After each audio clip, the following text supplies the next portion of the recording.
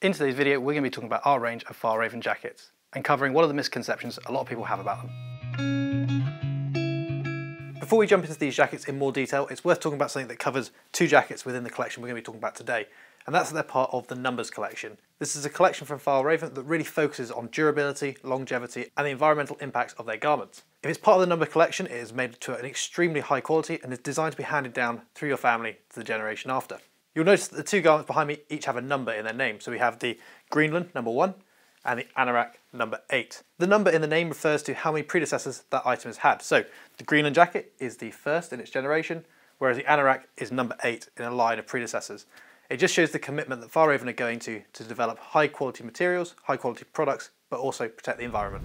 Okay, so to start us off, we have the Greenland no. 1, which is a more casual jacket from Fjallraven. It's not designed to be super technical for going out into the hills and more about using in a casual city environment, commuting to work, going out in those colder months and keeping you nice and warm. We see 100 grams per square metre of 800 fill-bar goose down on the inside of this jacket, and that's under a G1000 Eco outer. So a nice, durable, robust outer that we know and love from Fjallraven, but with an insulated inner. The insulated inner is a little bit easier to see if we unbutton it. We're seeing poppers down the main part of the jacket, and then that's backed by a two-way zip. This two-way zip is less about being able to belay like some of the other jackets we've looked at in the past, and more about being able to ventilate the jacket if you need to. There's obviously the option to unzip it completely and use the poppers only. So, just to show you, we've got our insulated inner just there. So it's nicely hidden under the G1000 fabric, making this jacket look very nice and very smart, and not like your traditional down jacket either. So it would definitely suit someone who wants something that looks nice and smart. You can go out in it and it doesn't look like an insulated jacket, but it's still going to keep you warm. So we've got two lapel pockets here and here, easily big enough for a wallet or anything like that. Probably couldn't get a modern smartphone in them though. And then we've got two lower pockets, both popper closure, so no zips on those, and they can either be popper closed or left open if you wish. Got a nice big hood, which fits really well. This is unadjustable and it's got a nice leather trim here, again, just to make it into a really nice casual jacket to wear. Going back into the inside of the jacket, we have got a little free floating pocket. So it's a free floating pocket just so you don't have to cut into the down, and this is just stitched into the inside. This is easily big enough for your wallet, your smartphone, or anything like that. Coming down the sleeves, we've got some of that nice vegan leather again to really set this jacket off. And we've got a popper system on the cuff there to help you adjust it to fit you perfectly. So you've got one option, which is a little bit baggier, and if you want it to tighten it up a little bit more, you can do that as well. So the Greenland no. 1 jacket is definitely aimed more towards someone who's looking for a casual jacket, rather than anything they're going to take on a technical backpacking trip or anything like that. It's going to keep you nice and warm while you're commuting to work, going into the city, or going on walks from your house. Next up, we have the Kaipak jacket, which is definitely more orientated towards trekking and technical purposes. This would be a really good option for anyone looking for a outer layer to be worn while you're trekking in harsh conditions. Be replacing kind of the soft shell in your collection, but on a more durable scale. So we're using G1000 Eco on the outside of this. So it's a really nice, hard-wearing outer fabric. Or for someone looking for a nice bushcraft jacket that could protect them from a little bit of light rain and the elements, but is nice and hard-wearing because they're going to be using a lot of sharp tools and the potential for rips and tears are quite high.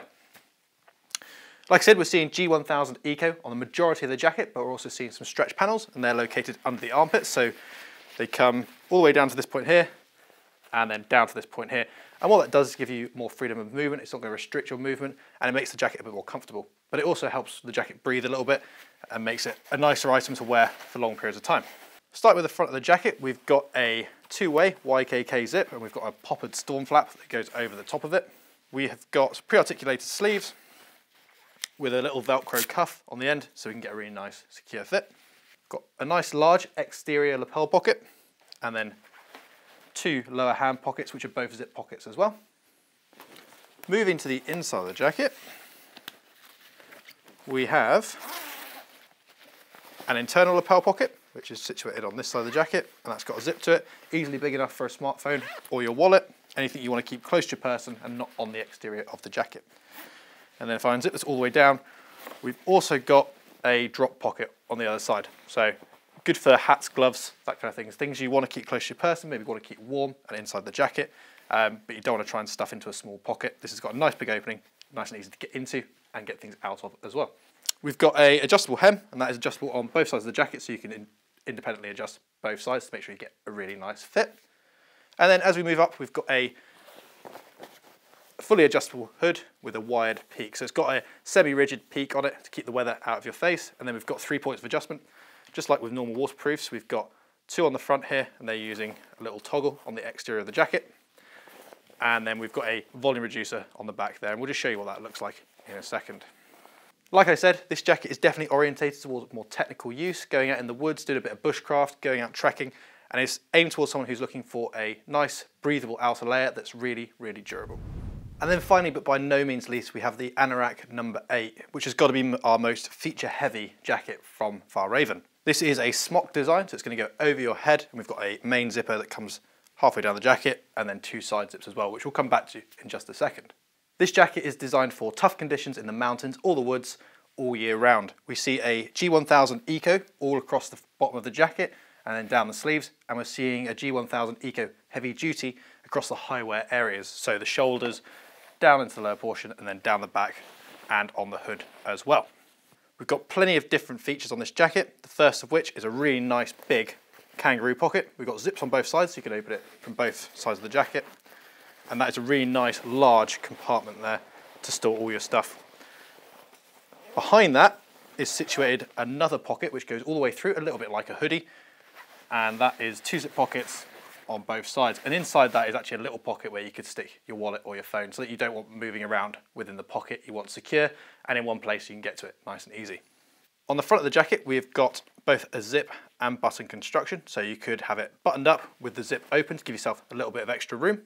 You could unbutton it completely if you don't want this set up quite as high and in your face, giving you as much protection.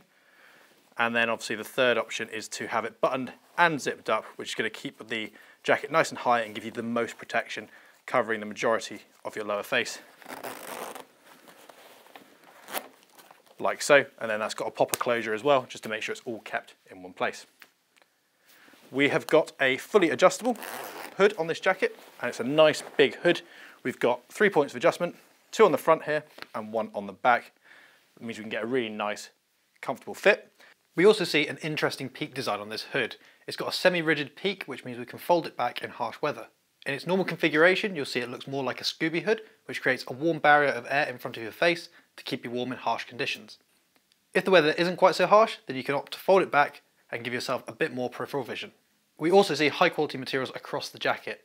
As well as the G1000, we also see leather on all of the zip pullers, which are long enough to be used with gloves. So moving down the jacket, we've got 2 zips, 1 on either side, and they can be used in 2 different ways. The first way is to simply undo them from the bottom and open the jacket up. It's just going to make the jacket float a little bit more. It's a little bit less close fitting once that's unzipped, but it's also going to allow some ventilation. If you don't want the jacket flapping around, you can pull that zip back down and instead open the top one. What this is going to do is allow you to ventilate the jacket a lot better, so get some airflow through the jacket so you're not as warm, but without the jacket flapping around and being a nuisance. While we've got that open, we've also got a higher adjustment point which helps cinch in the top of the jacket, and that is an adjustment point just here for you. Draw that in and it helps draw the back of the jacket in nice and tight and just helps it stop flapping around and you don't have too much excess fabric. And then as we come down to the bottom, we've got a lower hem adjustment which adjusts the hem on the front of the jacket only, obviously because we've got those side zips. It can't do the full 360, but that helps draw the front of the jacket in and get you a slightly better fit. And then right at the back, tucked away and pop it up nice and securely, is this strap at the bottom which goes between your legs and then poppers into the front of the jacket, and that just helps secure the jacket, stops it riding up in really cold conditions. The last thing to talk about is the sleeves. These are nice long sleeves, so they can come all the way down your arm and make sure that if you outstretch or you're doing anything with your arms, which means you're extending them to their full potential, that the jacket isn't going to ride up and expose your flesh. And then the sizing of that is just controlled with a very simple popper system, which is nice and easy to use, so you can have it a slightly baggier fit, or if you want to, unpopper that, draw it in, and you'll get a much snugger fit. This jacket is really ideal for anyone looking for a really, really hard wearing smock or anorak type jacket. Like I said, it's not fully waterproof, but it's going to help protect you from the elements, so it's definitely windproof, and it's going to give you a light shower protection as well. Now that we've had a quick chat about the jackets, let's have a chat about one of the misconceptions that people have surrounding G1000 and the Fjallraven G1000 range as a whole, and that is that G1000 is 100% waterproof. This isn't the case. None of the seams are taped on these G1000 jackets, so there is a chance of moisture to enter the jacket.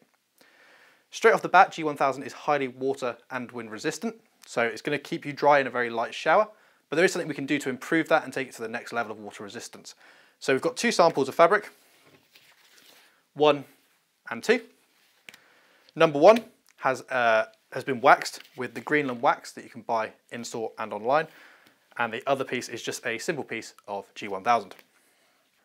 The waxing process is really simple. You basically warm up the fabric with an iron and rub your wax on it, and it gives you a really nice DWR type coating to the outside of the jacket, a wax coating to the outside of the jacket, which is going to help shed water a lot better. So if we put a couple of drops of water on the normal G1000, we'll show you a close-up as well, just so you can see it a bit better. You'll notice that it does sit on the outside of the jacket, but it does soak in over time. So although this would keep you dry, and if we flip the fabric over, you'll see that none of that has actually come through to the other side yet. After a long time in the rain, it is going to eventually soak through this fabric. And it's certainly not going to shed that moisture as well as if it would if it was waxed. This piece of G1000 has been waxed before the video. If we put a bit of water on it, you'll notice that it has the same effect as if you were wearing a waterproof jacket. That wax coating acts a bit like a DWR and helps shed that water, and that with a quick shake, a lot of that moisture leaves the jacket. So although these jackets are waterproof, they are highly water resistant, but by not being fully waterproof, they are incredibly breathable by comparison. So if you're looking for a jacket that you're going to be using in an active situation, you're working hard in, or going somewhere where you need a really durable layer, then this is a really good option. It's also worth noting that if you decide you want to wax your jacket, you use it a couple of times, and you decide that you'd quite like it to go back to how it was, you can wash the wax off. It does come off, and you can then choose to wax it again if you want to in the future, or if you prefer the style and the look and the way it acts without the wax, you can go ahead and use it without. So that was a quick look at our range of Fjallraven jackets. If you've got any questions, leave them down in the comment section below, and like always, if you could like and subscribe, it really helps us out. We'll see you next time.